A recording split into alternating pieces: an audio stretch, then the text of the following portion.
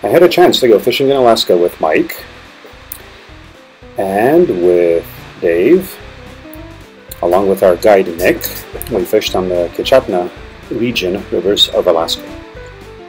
And so here you see Alaska. We flew into Anchorage by commercial airplane, and then we took a little bush plane from the Lake Hood airport, traveling over some rivers and plains about 90 miles to the Lake Marie Lodge, which is in the Kichatna River. The lodge sits kind of in the middle. You take about a mile-long ride to get to the Kichatna boat ramp, and the Otter River is what we fish the most. The mouth, and then a few times on the Beaver Hut and Gills Beach. There's also the Ganyan River that you can fish, which we did one day, and the Red Creek, which is kind of a long hike. Well, no Alaska video would be complete without some bush plane footage, so this is what the flight looked like. It took about 40 minutes when we saw the landing strip for the lodge. You can see Denali in the background. That was the welcoming committee. The lodge is beautiful. I really enjoyed staying there. It comes with a huge mudroom with lockers where you can hang all your gear. There are plenty of weapons around, just in case of bears and whatever else, now that we ever saw one. This was the other group, the Sullivans, who stayed the same week we did. We didn't really fish together very much, but we enjoyed time together in the mornings and evenings. This is Mike tying some flies. View of the living room. The escaping view of Denali. View from our room, balcony.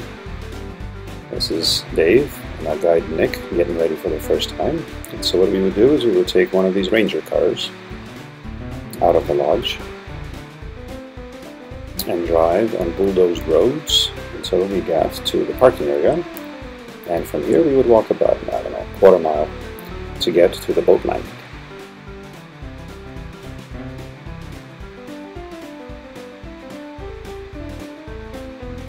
The boardwalk was constructed by the lodge owner, Dave, and it keeps you walking above the swamp.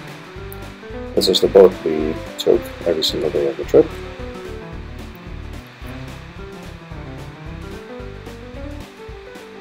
And here's us going up the Kichatna River to the first place that we fished the most, called the mouth of the Otter, which is where the Otter River meets into the Kichatna. You can see the gray waters of the Kichatna and the clear waters of Otter.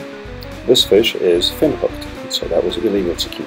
We were allowed to keep up to 3 salmon a day each, but they had to be hooked in the mouth, i.e. a fur catch. Snagging fish wasn't good. This is Dave fishing with his custom-made, I should say self-made, bamboo rod,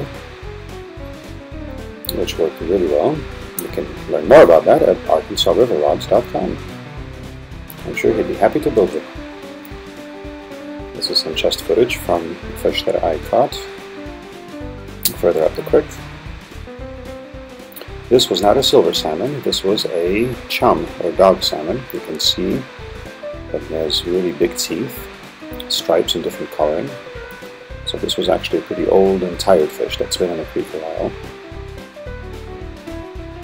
What we were fishing for are the younger silver salmon that were just migrating up from the ocean and that are super tasty and good eating.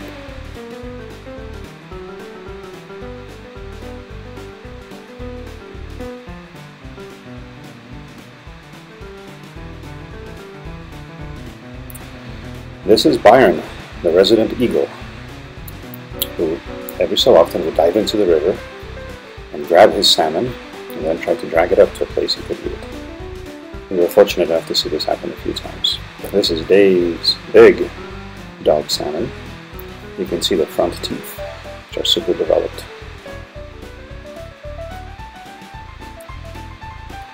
This was a silver salmon, but it's really turned and ready for spawning. It turned really red. Lunch. The fish that we were to keep were gutted, and then we would hang them on a stringer behind. Then at the end of the day, Nick would carry them back to the lodge.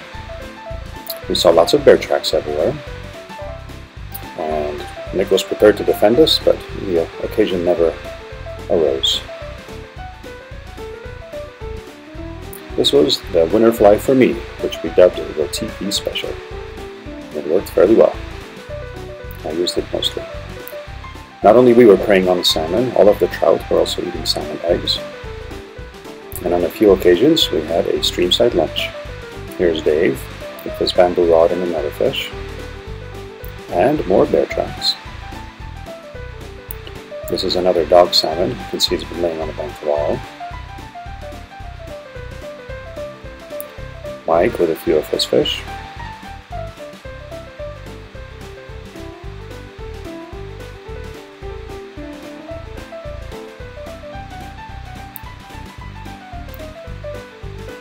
We would use the engine to get up to the rivers, but on the rivers itself, Nick would paddle us around. We also caught rainbows, a few odd graylings, lots of body wardens. There's Denali in the background.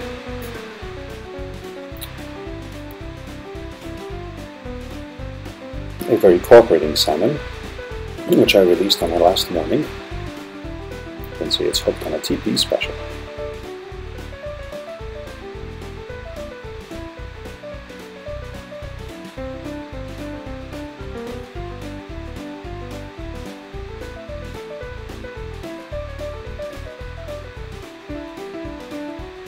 On the last morning, we filleted some of the salmon. Nick spiced it up with butter and good spices and grilled it up. And it was a really nice way to end our fishing trip. With some fresh salmon, we caught that very morning. This is Dave, or I should say David, and little David, the owners of the lodge. We said our goodbyes, went into the air, and flew to Anchorage. It was a great trip.